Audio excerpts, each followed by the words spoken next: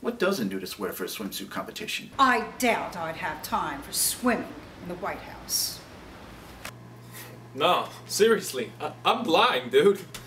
The winner of the swimsuit competition challenge is Garfield Leonard Lobster from Maine! Get him, G. Lennon, get him! Dozens have auditioned. 7 have made it this far. But only one of them will be going home tonight.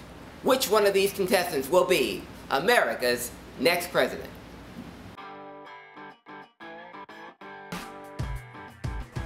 You can pick a lot worse a candidate.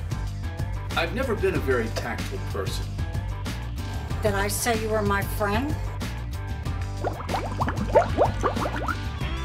We're all God's children. I'm ready to get this political party started. There are a lot of folks unhappy in this nation.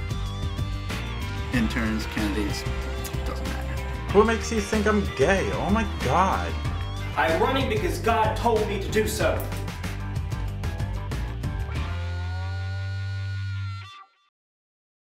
It's elimination night tonight, and tensions backstage are at an all-time high.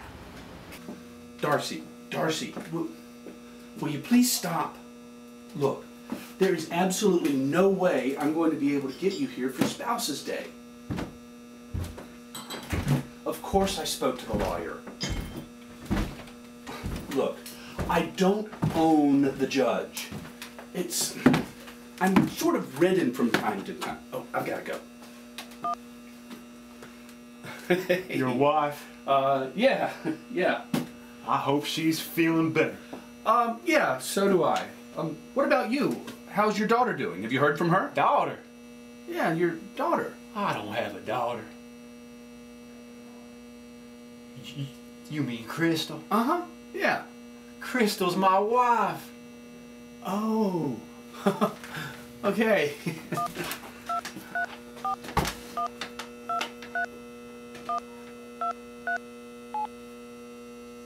Babe, Eddie just said the darndest thing to me.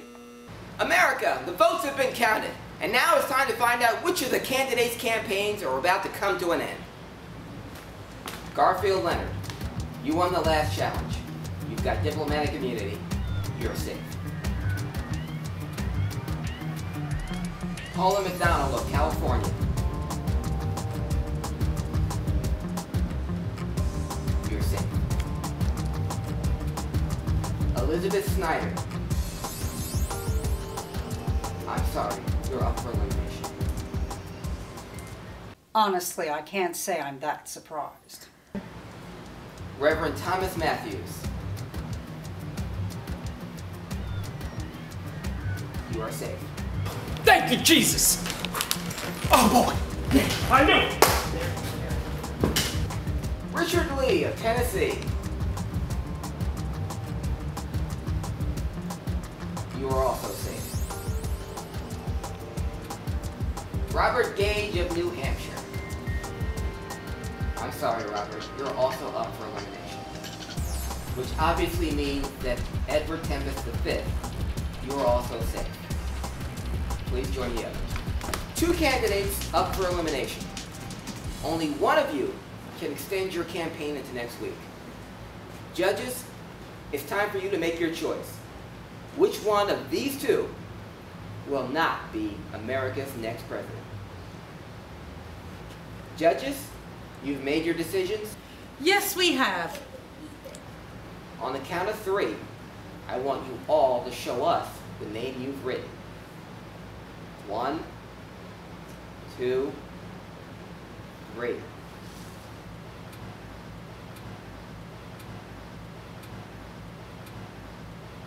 Libby, I'm so sorry.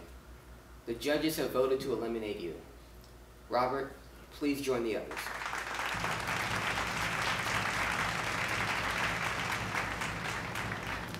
Libby, your campaign ends now. Now it's time for you to make your concession speech. This fiasco demonstrates just how ridiculous our election system has become in this country. Nobody wants to hear honest solutions to our problems. No one wants to learn about ways to fix things. It's all about appearance and trivia. I all I have to say is that if this is what we've been reduced to, America deserves the next president it ends up with. Elizabeth Snyder of Illinois. Everyone. 6 candidates coming out of tonight's show victorious. But don't get too confident. There's only one Oval Office. Next week we'll bring new challenges and another elimination. So join us here next week when we find out who will be America's next president. Yeah, you can really see it, dude. Seriously. Pop that in, because I don't want to touch that. That's the line of the day right there. It's a friggin' Maybe I'll have to fluff you. Okay. It's a friggin' pair of socks in a bikini over a lobster costume. I don't care.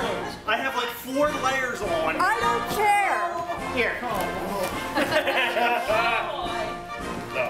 That's not the socks. There.